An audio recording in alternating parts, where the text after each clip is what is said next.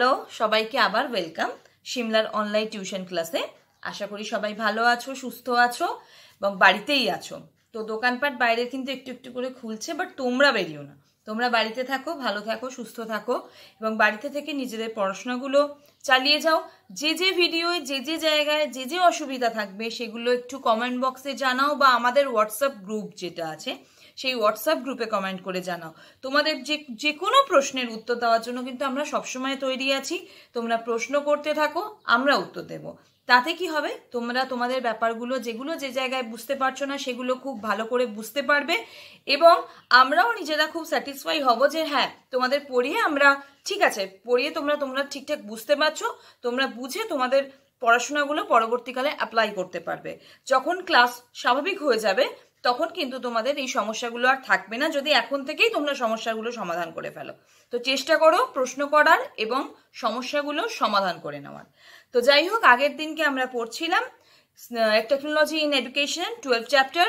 সেই চ্যাপ্টারের বাদবাকি অংশ আজকে আমরা পড়বো। আমরা প্রযুক্তি সম্বন্ধে জেনে গেছি, আজকে আমরা জানবো কম্পিউটার সম্বন্ধে, ওএইচপি সম্বন্ধে, বেতার, দূরদর্শন, চলচ্চিত্র এগুলো সম্পর্কে, ভিডিও ফিল্ম সম্পর্কে, আর যে যে জিনিসগুলো আমাদের শিক্ষার ক্ষেত্রে সাহায্য করে, যে যে প্রযুক্তি আমাদের শিক্ষার ক্ষেত্রে ব্যবহৃত হয় সেই প্রযুক্তিগুলি সম্পর্কে। তো ফার্স্টেই আমরা যে জিনিসটা নিয়ে আলোচনা করব সেটা হচ্ছে কম্পিউটার। কম্পিউটারটা কি? তোমরা সবাই কম বেশি কম্পিউটার দেখেছো, চিনেছো এবং কম্পিউটার করেওছো। সবাই হয়তো শেখোও কম্পিউটার। কম্পিউটারটা কি? কম্পিউটার হচ্ছে এমন একটা বিশাল বড় তথ্য ভাণ্ডার যেখানে তথ্য সঞ্চিত থাকে এবং প্রক্রিয়াকরণের মাধ্যমে ফলাফল প্রকাশ করা হয়, তাকে আমরা কম্পিউটার বলছি। তো কম্পিউটারের যদি সংজ্ঞা বলতে হয় তাহলে বলতে হবে কম্পিউটার এমন একটি বৈদ্যুতিক যন্ত্র যা তথ্য সংগ্রহ করে, সংগৃহীত তথ্যের বিশ্লেষণ করে এবং প্রক্রিয়াকরণের মাধ্যমে ফলাফল প্রকাশ করে। কম্পিউটার হলো একটি তথ্য সমৃদ্ধ বিশাল স্মৃতি ভাণ্ডার। ঠিক আছে, এটা হলো কম্পিউটার। কম্পিউটার 2-3 রকমের 5 রকমের হয়।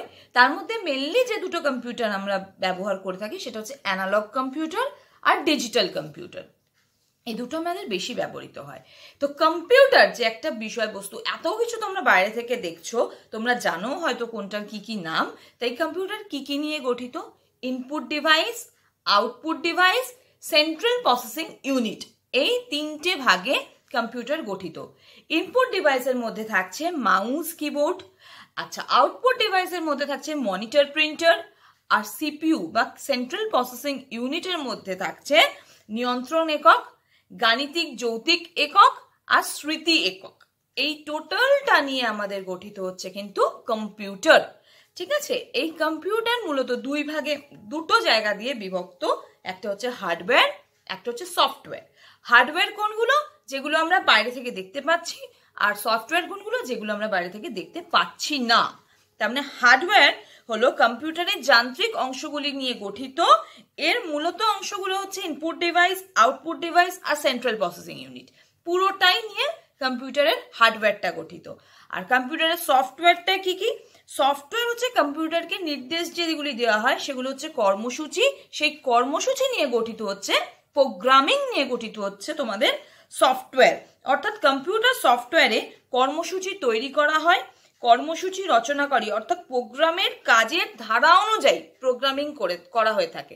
প্রোগ্রামের কাজের ধারা অনুযায়ী মানে আমার যে বিষয়ে দরকার সেই বিষয়ে প্রোগ্রামিং করা হয়। ধরো আমার স্কুলের বাচ্চাদের রেজাল্ট নিয়ে দরকার, তো রেজাল্টের উপরে প্রোগ্রামিং করা হবে। আমার কোয়েশ্চেন পেপার তৈরি করানোই দরকার, তো কোয়েশ্চেন পেপারের ওপর প্রোগ্রামিং করা হবে। ঠিক আছে, সহযোগী শিক্ষার সহযোগী বিভিন্ন ধরনের শিক্ষার কোর্স, সমস্যা সমাধান, শিক্ষার্থীদের খেলাধুলা সম্বন্ধ বিষয়, শিক্ষার্থীদের বিভিন্ন বিনোদনমূলক কর্মসূচি, সমস্ত কিছু নিয়ে গঠিত হয় কিন্তু আমাদের সফটওয়্যার। ঠিক আছে, হার্ডওয়্যার হচ্ছে যেগুলো আমরা বাইরে থেকে দেখতে পাই, আর সফটওয়্যার হচ্ছে যে কর্মসূচি আমাদের প্রয়োজন হয় সেই কর্মসূচি নিয়ে গঠিত হচ্ছে সফটওয়্যার। তো হার্ডওয়্যার আর সফটওয়্যারের মধ্যে বেসিক কিছু পার্থক্য আছে, দেখে নাও, শুনে নাও। সফটওয়্যার মনে বলছে এইগুলো কতগুলো প্রোগ্রাম মালা যার সাহায্যে যন্ত্রাংশ তার কাজ সম্পূর্ণ করে থাকে। আর হার্ডওয়্যারের ক্ষেত্রে যে যন্ত্রাংশ ব্যবহার করে কম্পিউটার সিস্টেম তৈরি করা হয় তাকে বলা হচ্ছে হার্ডওয়্যার। আচ্ছা, হার্ডওয়্যার আমরা চোখে দেখতে পাই, স্পর্শ করতে পারি, কিন্তু সফটওয়্যার কর্ম সম্পাদন করা হয়, সফটওয়্যারকে কিন্তু স্পর্শ করা যায় না।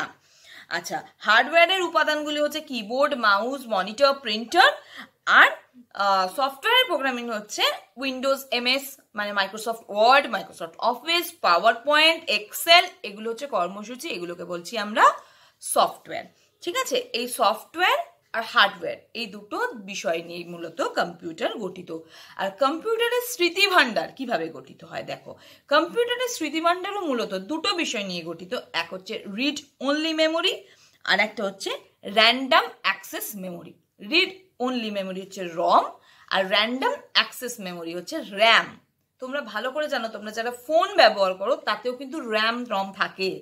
এই র্যাম রম কিন্তু কম্পিউটার থেকেই এসছে, কম্পিউটারে থাকে। এগুলো হচ্ছে স্মৃতি ভান্ডার, যেগুলোর মধ্যে তোমাদের যা যা তথ্য সেগুলো সঞ্চিত থাকে। ফোনেও যেরকম থাকে কম্পিউটারেও কিন্তু ঠিক সেভাবেই তথ্য সঞ্চিত থাকে। দেখো, র্যান্ডম অ্যাক্সেস মেমোরি বা রম, রম শুধুমাত্র পড়া যায়। ঠিক আছে, রম মানে হচ্ছে এমন একটা স্মৃতি ভান্ডার যেটা স্থায়ী স্মৃতি ভান্ডার, সেটাকে কখনোই নষ্ট করা যায় না রমকে। আর র্যাম অস্থায়ী স্মৃতি ভান্ডার, এটাকে নষ্টও করা যেতে পারে যদি প্রয়োজন হয়। তো র্যাম রমের মধ্যেও বেসিক কিছু পার্থক্য আছে, দেখে নাও। র্যাম মানে তথ্য পড়া যায়, এখানে তথ্য লেখাও যায়। র্যামের ক্ষেত্রে তথ্য পড়া লেখা দুটোই যায়, কিন্তু রোমের ক্ষেত্রে শুধুমাত্র এখানে তথ্য পড়া যায়। আচ্ছা, র্যাম বিদ্যুৎ সরবরাহ বন্ধ হলে তথ্য যেগুলো সঞ্চিত থাকে, যদি সেভ না করা, ইউপিএস যদি না থাকে, যেটা আমাদের কারেন্ট চলে যাওয়ার পর যেটা কম্পিউটারকে পাওয়ার সাপ্লাই করে, সেটা যদি আমাদের না থাকে তাহলে কিন্তু র্যাম তথ্য নষ্ট করে ফেলতে পারে। কিন্তু রম বিদ্যুৎ সরবরাহ বন্ধ করে, যতটা আঁকা হয়েছে লেখা হয়েছে ততটাতেই বন্ধ হয়ে যায়। ঠিক আছে, তারপর হচ্ছে প্রোগ্রাম অস্থায়ীভাবে সঞ্চিত থাকে র্যামে, আর রমে প্রোগ্রাম স্থায়ীভাবে সঞ্চিত থাকে। ঠিক আছে, তারপর হচ্ছে ব্যবহারকারী প্রোগ্রাম র্যামে লেখা হয়, যেগুলো আমরা ইউজ করব পরবর্তীকালে। আর প্রস্তুতকারী অপারেটিং সিস্টেম, সেগুলো হচ্ছে রমে সফটওয়্যারে ভরা থাকে। র্যাম আকারে ছোট, রম তুলনামূলক র্যামের থেকে বড় হয়। র্যামের সাহায্যে তথ্য সংগ্রহ করতে কম সময় লাগে, আর রোমে তথ্য সংগ্রহ করতে র্যামের তুলনায় বেশি সময় লাগে। তা এইগুলো হচ্ছে মোটামুটি তোমাদের কম্পিউটারের র্যাম রমের ব্যবহার। ঠিক আছে, র্যাম কি বললাম, র্যান্ডম অ্যাক্সেস মেমোরি, আর রম হচ্ছে র্যাম হচ্ছে র্যান্ডম অ্যাক্সেস মেমোরি, আর রম হচ্ছে রিড অনলি মেমোরি। এগুলো হয়তো তোমাদের ছোটখাটো পার্থক্য হিসাবে আসতে পারে, বা তোমাদের ফুল ফর্ম হিসাবেও আসতে পারে। আরও কয়েকটা বিষয় যেগুলো শিক্ষাক্ষেত্রে কম্পিউটারের প্রাসঙ্গিকতা বজায় রাখে, সেগুলোর মধ্যে এক হচ্ছে কম্পিউটার সহযোগী নির্দেশ, কম্পিউটার অ্যাসেস্ট ইনস্ট্রাকশন বা CAI। এটা কি হয়, এর দ্বারা বিভিন্ন রকমের শিখনের জন্য, পুনর্শিখনের জন্য, শিখার নতুন অভিজ্ঞতা সঞ্চয়ের জন্য নির্দেশ দেওয়া হয়ে থাকে। শিখন, পুনর্শিখন এবং অভিজ্ঞতা সঞ্চয় সবকিছুর জন্যই নির্দেশ দেওয়া থাকে কাইতে, যেটা কম্পিউটার অ্যাসেস্ট ইনস্ট্রাকশন, শিক্ষণ বা নির্দেশ যেটাকে বলা হচ্ছে আমাদের কম্পিউটার সহযোগী নির্দেশ। ইনস্ট্রাকশন মানে হচ্ছে নির্দেশ। তারপরে চলে আসি কম্পিউটার সহযোগী শিখন। ঠিক আছে, কম্পিউটার অ্যাসেস্ট লার্নিং, লার্নিং মানে হচ্ছে শিখন, আর ইনস্ট্রাকশন মানে হচ্ছে নির্দেশনা, এটাকে বলা হচ্ছে ক্যাল। ঠিক আছে, এখানে কি হয়, বিদ্যালয়ের প্রথাগত শিক্ষা, যেখানে শিক্ষার্থীর মধ্যে বাক্য বিনিময়ের মাধ্যমে পাঠক্যাসে অসুবিধা হয়, তাতে উৎসাহ উদ্দীপনা দেওয়ার জন্য এবং প্রেরণা সঞ্চার করার জন্য এই কম্পিউটার সহযোগী শিখন ব্যবহার করা হয়। যেখানে পাঠক্যাসে অসুবিধা হয়, মেনলি এগুলো হয় দূরাগত শিক্ষা, মুক্ত শিক্ষা, ডাকযোগে শিক্ষা, এগুলোর ক্ষেত্রে। যেখানে এই তোমাদের যেটা এখন হচ্ছে অনলাইন শিক্ষা, আমি অনলাইনের মাধ্যমে বা কোনো ভিডিও ক্লিপিংসের মাধ্যমে শিখিয়ে দিচ্ছি। তারপরে হচ্ছে কম্পিউটার পরিচালিত নির্দেশ বা CMI, কম্পিউটার ম্যানেজড ইনস্ট্রাকশন। এখানে কাজের গতি প্রকৃতি বা নির্দেশের গতি প্রকৃতির পরিবর্তন করা হয়। এ সম্বন্ধে বিভিন্ন মনোবিজ্ঞানী বিভিন্ন কথা বলেছেন। প্রকৃতপক্ষে শিক্ষামূলক কাজ ছাড়া কম্পিউটার পরিচালিত নির্দেশনায় শিক্ষামূলক ব্যবস্থাপনা, এডুকেশনাল ম্যানেজমেন্ট, ঠিক আছে, এর জন্য ব্যবহার করা হয়। হ্যাঁ, অর্থাৎ কম্পিউটার দ্বারা সুপরিকল্পিতভাবে নির্দেশদান করা যায়। তার মানে computer assist learning, computer assist instruction, computer manage learning, এগুলো প্রত্যেকটাই হচ্ছে কম্পিউটারের মাধ্যমে শিক্ষাদানের কিছু কিছু অংশ, বা এই মাধ্যমে কম্পিউটারের মাধ্যমে শিক্ষাদান করা হয়ে থাকে। এগুলোর ফুল ফর্ম তোমরা একটু জেনে নেবে, কারণ এগুলোর ফুল ফর্মের দ্বারা কিন্তু পরবর্তীকালে তোমাদের পরীক্ষায় আসতে পারে। এইগুলো হলো কম্পিউটারের বেসিক নলেজ বা কম্পিউটার সম্বন্ধে যা ধারণা কিছু কিছু ধারণা। এইবার আমরা যেটা আলোচনা করব সেটা হচ্ছে কম্পিউটারের ব্যবহারের যে শিক্ষার্থীরা যে সুবিধাগুলি পায় বা শিক্ষকরা যা সুবিধাগুলো পায় সেগুলো সম্বন্ধে। দেখো, শিক্ষার্থীদের ক্ষমতা, উদ্দেশ্য, উৎসাহ এবং আগ্রহ অনুযায়ী কম্পিউটার ব্যবহার করতে পারে। যখন তোমাদের প্রয়োজন হচ্ছে তখন তোমরা এই ভিডিওটাই ধরো, আমার তোমাদের যতটা দেখা দরকার হলো দেখলে, তারপরে পজ করে আবার কিছু একটা অন্য ভিডিও দেখে নিলে, আবার আমার ভিডিওটা যখন দরকার পড়লো তখন তোমরা দেখলে, মানে যখন তোমাদের দরকার পড়ছে সেই অনুযায়ী কিন্তু তোমরা ভিডিওগুলো দেখতে পাচ্ছ। শিক্ষার্থীদের ফলাফল খুব তাড়াতাড়ি জানা যায়। শিক্ষার্থীরা এই কম্পিউটারের মাধ্যমে নিজেদের সাফল্য, দুর্বলতা সম্বন্ধে জানতে পারে। ঠিক আছে, তারপরে কম্পিউটারের মাধ্যমে অনেক কাজ একসাথে করা যায়। আচ্ছা, অধিক শিখন, পুনঃশিখনের ক্ষেত্রে ব্যবহার করা হয়। কম্পিউটারের মাধ্যমে শিক্ষার্থীদের মধ্যে যে ভুল ধারণাগুলো থাকে সেই ধারণাগুলো দূর করা যায়। আচ্ছা, এরকম প্রত্যেকটা বিভিন্ন রকমের টুকটাক কাজ যেগুলো শিক্ষার্থীদের প্রয়োজন হয় সেগুলো কম্পিউটারের মাধ্যমে করা যায়। আর শিক্ষকদের কিছু কিছু কাজ কম্পিউটারের মাধ্যমে করা হয়ে থাকে, সেগুলো দেখো। বিষয়বস্তু, বিভিন্ন রকমের বিষয়বস্তু উপস্থাপন করতে পারে। শিক্ষকদের দিকে মনোযোগ দিতে হয় না, মানে আমি আমার মতন করে পড়িয়ে যাচ্ছি, তোমরা তোমাদের মতন করে বুঝছো। ওই জন্যই বারবার বলছি যে তোমাদের যে যে জায়গায় আটকাবে সেই সেই জায়গায় আমাকে একটু বা আমাদের ভিডিওতে একটু কমেন্ট করো, তাহলে তোমাদের বুঝতে সুবিধা হবে। ঠিক আছে, শিক্ষার্থীদের সাফল্য সম্বন্ধে জানা যায়। ঠিক আছে, ট্রেনিংয়ের মাধ্যমে যথেষ্ট ট্রেনিং দেওয়া যায় কম্পিউটারের মাধ্যমে, দৈহিক মানসিক সমস্ত দিক থেকে উন্নত করানো যায়। শিক্ষার্থীদের বহুমুখী চাহিদার মানে ভালোভাবে যাতে তোমাদের সমস্ত মাল্টিপারপাস যা সমস্ত বহুমুখী প্রতিভা আছে বা সৃজনশীল প্রতিভাগুলি আছে সেগুলি সম্পর্কে উৎসাহিত করা যায়। এগুলো হচ্ছে শিক্ষকদের সুবিধা, এর আগে বললাম শিক্ষার্থীদের সুবিধা। এবার কম্পিউটার ভিত্তিক শিক্ষার সুযোগ বা সুবিধা কি কি, এগুলো তো তোমাদের আমাদের সুবিধা গেল। ওভারঅল শিক্ষা ক্ষেত্রে কম্পিউটারের মাধ্যমে কি কি সুবিধা হয় জেনে নাও। এক হচ্ছে ব্যক্তি স্বাতন্ত্র শিক্ষাদান, মানে প্রত্যেকটা বাচ্চা যে ইন্ডিভিজুয়াল বা আলাদা আলাদা, তাদের সেই আলাদা আলাদা ভাবনাগুলো ধারণ করে তাদেরকে সেই অনুযায়ী শিক্ষাদান করা যায়। যার যে দিকটায় ইন্টারেস্ট আছে সে সেদিকটা নিয়ে আলোচনা করবে। পরবর্তীকালে যখন তোমরা এইচএস পাস করবে তখন কেউ বাংলা নিয়ে পড়াশোনা করতে পারো, কেউ ইংরেজি নিয়ে পড়াশোনা করতে পারো, কেউ সংস্কৃত নিয়ে করতে পারো, কেউ এডুকেশন নিয়ে করতে পারো, মানে তোমাদের বিভিন্ন দিকে। এবার যখন তোমরা যে বিষয়টা নিয়ে পড়াশোনা করবে এই ভিডিওগুলো তো থেকে যাবে, পরবর্তীকালে কিন্তু তোমাদের এই ভিডিওগুলো দেখে কিছু কিছু সাহায্য পেতে পারো। তার মানে হচ্ছে ব্যক্তি স্বাতন্ত্র্য ভিত্তিক শিক্ষাদান, অনুশীলনের সুযোগ, মানে একটা ভিডিও 10 বার দেখে তোমরা বারবার করে প্র্যাকটিস করতে পারো। আর একটা যে কথা জেনে রাখবে, practice makes a man perfect, মানে যত তোমরা অনুশীলন করবে তত কিন্তু তোমরা ভালোভাবে শিখতে পারবে, জানতে পারবে। আচ্ছা, আত্মপ্রত্যয় জাগানো, মানে নিজেদের মধ্যে আমরা সেলফ কনফিডেন্স, আমরা পারবো, আমরা কেন পারবো না, এই জিনিসটা তৈরি করা। সমস্যা সমাধান করা, বিভিন্ন সমস্যার যে যে জায়গায় আটকাচ্ছে সেই সেই জায়গায় সমাধান করা। আর হচ্ছে অ্যাক্টিভিটি, সক্রিয়। তোমাদের ওই জন্যই বারবার বলা হচ্ছে যে যা যা শুনছো, যা যা দেখছো সেটা নিয়ে আলোচনা করো নিজেদের বন্ধু বান্ধবের মধ্যে। ফোন সবার বাড়িতে মোটামুটি এখন আছে, ফোনে আলোচনা করো, ডিসকাস করো। তোমাদের নিজেদেরও হোয়াটসঅ্যাপে গ্রুপ আছে, এই গ্রুপে আলোচনা করো, অ্যাক্টিভ থাকো এবং যে যে জায়গায় আটকাচ্ছে সে সে জায়গায় আমাদের পিং করো, সেই সেই জায়গায় আমাদের কমেন্ট করো, আমাদের জানো। ঠিক আছে, এইগুলো হলো শিক্ষার সুবিধা। এবার দেখো, কম্পিউটার ভিত্তিক শিক্ষার সবকিছু তো সুবিধা হতে পারে না, কিছু কিছু অসুবিধা আছে। তো অসুবিধার মধ্যে একটাই হচ্ছে, প্রথমত হচ্ছে প্রেষণার সঞ্চার। ঠিকঠাকভাবে এই যে তোমাদের আমরা বারবার বলছি দেখো দেখো দেখো, এবার তোমরা যদি না দেখো আমাদের তো কিছু করার নেই, না আমরা কিছু আমরা বারবার বলতেই পারি, কারণ আমরা এখন তো এই মুহূর্তে তোমাদের বাড়ি গিয়ে বলাটা সম্ভব নয়, তোমাদের বলতেই পারি। তোমরা যতজন অ্যাক্টিভ আছো দেখতে পাচ্ছি, যারা ইনঅ্যাক্টিভ তাদেরকে আমাদের কিছু বলার নেই, কারণ প্রত্যেকের বাড়ি গিয়ে গিয়ে বলাটা সম্ভব নয়।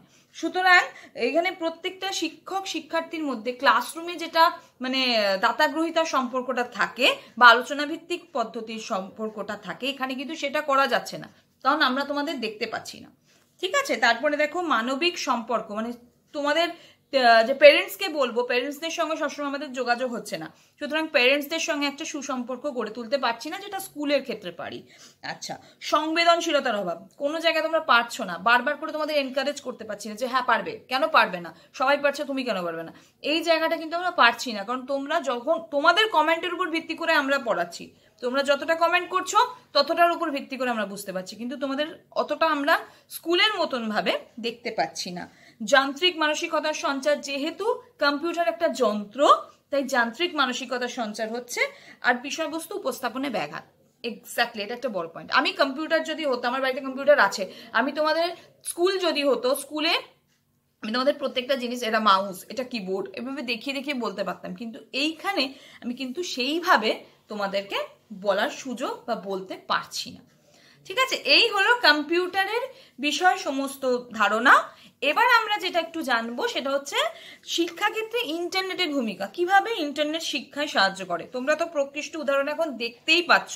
তাছাড়াও বলে দিই, fax, audio conference, video conference, electronic mail, database access, এগুলো প্রত্যেকটার সাহায্যে কিন্তু শিক্ষা দান করা যায়। মানে তথ্য সংগ্রহ করা যায়, বিভিন্ন রকমের তথ্য সংগ্রহ করে তোমাদেরকে দেওয়া হচ্ছে। তারপর হচ্ছে দ্রুততার সাথে, মানে একটা মানে এই ক্লাসটাই আমি যদি নিতাম, আমি স্কুলে হয়তো 3-4 দিন ধরে নিতাম, কিন্তু আমাকে 2টো ক্লাসের মধ্যে আমি তোমাদের বুঝিয়ে দিতে পারছি এখানে। ঠিক আছে, দ্রুততার সাথে তথ্য পরিবেশন করা যাচ্ছে, একসঙ্গে অনেক শিক্ষার্থীকে মানে দলগতভাবে শিক্ষা দিতে পারছি, কারণ একটা ভিডিওর মাধ্যমে তোমরা অনেকেই শিখে নিচ্ছ বা বুঝে নিচ্ছ। তারপর হচ্ছে ইমেল ব্যবহার করা যায়, এটা এখনো তোমাদের হোয়াটসঅ্যাপ গ্রুপের মাধ্যমে করা হচ্ছে, সেটা ইমেলের মাধ্যমেও করা যায়। দলগত শিক্ষণ যেটা বললাম করা যাচ্ছে, পরীক্ষা গ্রহণ করা যায়, পরীক্ষা নেওয়া যায়। ঠিক আছে, আমি এরকম ভাবে যে ক্লাস করাচ্ছি, ক্লাসের উপর আমরা তোমাদের একটা টাস্ক দিলাম, টাস্কটা কমপ্লিট করে তোমরা আমাদের গ্রুপে জানালে, এরকম ভাবেও করা যায়। এটা আমরা পরবর্তীকালে দেখি, চেষ্টা করছি চালু করার। কিছু কিছু টাস্ক তোমাদের দেবো এবং টাস্কগুলো সলভ করে তোমাদেরকে আমাদের হোয়াটসঅ্যাপে আনসার করতে হবে, কারণ শুধু আমরাই পড়িয়ে যাবো, তোমরা উত্তর করবে না তা তো হয় না, তোমাদেরকেও আনসার করতে হবে। আচ্ছা, এটা হয়ে গেল কম্পিউটার ইন্টারনেটের ব্যবহার। এবার আসি এই ওভারহেড প্রজেক্ট। ওভারহেড প্রজেক্টরটা কি?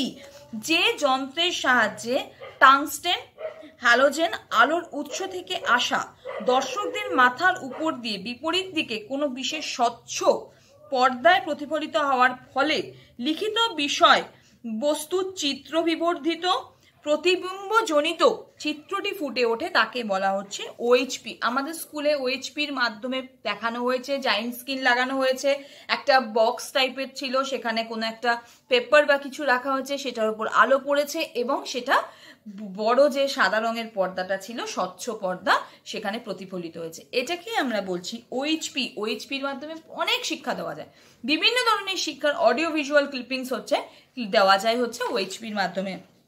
এটা একটা স্বচ্ছ পর্দা, ঠিক আছে, এখানে বিভিন্ন রকমের স্কেল থাকে, সেই স্কেলের মাধ্যমে ওপরে জিনিসগুলি পড়ে, আলোটা পড়ে, তার উপরে মেটেরিয়াল যেটা আমি পড়াবো সেটা রাখা থাকে এবং সেটা বোর্ডে প্রতিফলিত হয়, এইভাবে শিক্ষা দেওয়া হয়। আচ্ছা, ওএইচপি ব্যবহারের সুবিধা দেখে নাও। এটা হচ্ছে খুব সহজে শিক্ষা দেওয়া যায়, এটার খরচ খুব কম হয়। আচ্ছা, শিক্ষক এবং শিক্ষার্থী দুজনেই এটা খুব ভালোভাবে বুঝতে পারে। বড় পর্দার, কম্পিউটার একটা ছোট পর্দা, কম্পিউটারের মাধ্যমে সেইভাবে তোমাদের যেটা তুলে ধরাটা অতটা হয়তো সম্ভব হয় না, কিন্তু জায়েন্ট স্ক্রিনের মাধ্যমে যখন ওএইচপির মাধ্যমে দেখাচ্ছি তখন সেটা অনেক বড় এনলার্জ হয়ে যাচ্ছে, তাতে তোমাদের দেখতে সুবিধা হয়। ঠিক আছে, ড্রাই, স্কেচ, বিভিন্ন জিনিস, পাওয়ার পয়েন্ট, তারপর তোমার মাধ্যমে দেখানো যায়, তারপরে তোমাদের বিভিন্ন জায়গায় বিভিন্ন জিনিসের মাধ্যমে, এগুলো গ্রাফিক্যাল রিপ্রেজেন্টেশনের মাধ্যমে দেখানো যায়, বারগ্রাফ করে দেখানো যায়, প্রত্যেকটা জিনিস দেখা যায়। আর সব থেকে বড় কথা হচ্ছে শিক্ষক শিক্ষার্থীর মধ্যে মুখোমুখি একটা সংযোগ স্থাপন হয়, যাতে শিক্ষক শিক্ষার্থীরা সহজেই বুঝতে পারে, অনেক কম পরিশ্রমে এটা করা যায়। আগে থেকে আমি জাস্ট বানিয়ে নিলাম জিনিসটা, গিয়ে তোমাদেরকে প্লট করে দিলাম। আচ্ছা, আর বলতে পারো এটার বিভিন্ন, একটা পর্দা যদি আমি রাখি তাহলে সেটা বিভিন্ন সেশনে ব্যবহার করা হয়। এইভাবেই প্রত্যেকটা ক্ষেত্রে আমাদের ইন্টারনেট বা ওএইচপি বা কম্পিউটার সাহায্য করে যাচ্ছে। বেতারের মাধ্যমে আমরা বিভিন্ন, জানো যে তথ্য পরিবেশন করা হচ্ছে, তোমরা শুনছো, বিভিন্ন মাধ্যমিকের পরীক্ষার সময় দেখেছো যে বিভিন্ন রকম শিক্ষামূলক অনুষ্ঠান করা হয় বেতারের মাধ্যমে, ঠিক দূরদর্শনের মাধ্যমেও তাই। বেতারে তোমরা শুনতে পাও, দূরদর্শনে দেখতে এবং শুনতে পাও, এবং লাইভ কনফারেন্স মানে লাইভ টেলিকমিউনিকেশন হয়, তাতে তোমরা ফোন করে তোমাদের প্রশ্নও জানতে পারো, যা বেতারের ক্ষেত্রেও হয়। তোমরা লাইভ কোনো ফোন নাম্বার দিয়ে দিল, সেখানে ফোন করে তোমাদের যা যা প্রশ্ন আছে তোমরা সেগুলো রাখতে পারো, এবং যেখানে বিশেষজ্ঞরা বসে আছেন সেই সমস্ত বিশেষজ্ঞরা তোমাদের আনসার করেন। এটা ভিডিও টিভির ক্ষেত্রেও হয় এবং বেতারের ক্ষেত্রেও হয়। আর একটা যেটা হচ্ছে সেটা হচ্ছে ডকুমেন্টারি ফিল্ম। সেটা হচ্ছে বিভিন্ন রকমের শিক্ষামূলক কিছু বিষয়, মানে শিক্ষামূলক, দেখবে তোমরা একটা বই হয়তো দেখেও থাকবে, সেটা হচ্ছে তারে জমিন পর। তারে জমিন পরে দেখিয়েছে কিভাবে একটা শিক্ষা, কিভাবে একটা বাচ্চা কিভাবে কোন দিক থেকে সে উইক, কোন দিক থেকে সে স্ট্রং, প্রত্যেকটা বিষয় বুঝিয়ে তাকে ভালোভাবে শিক্ষা দিয়ে তাকে তার ফিল্ডে উন্নত করা হচ্ছে। ঠিক এইভাবেই সাহায্য করে যাচ্ছে সমস্ত ক্ষেত্রে প্রযুক্তি, শিক্ষার ক্ষেত্রে বিশেষ করে, এবং প্রত্যেকটা ফিল্ডে প্রযুক্তি এইভাবেই প্রত্যক্ষ এবং পরোক্ষভাবে সাহায্য করে যাচ্ছে।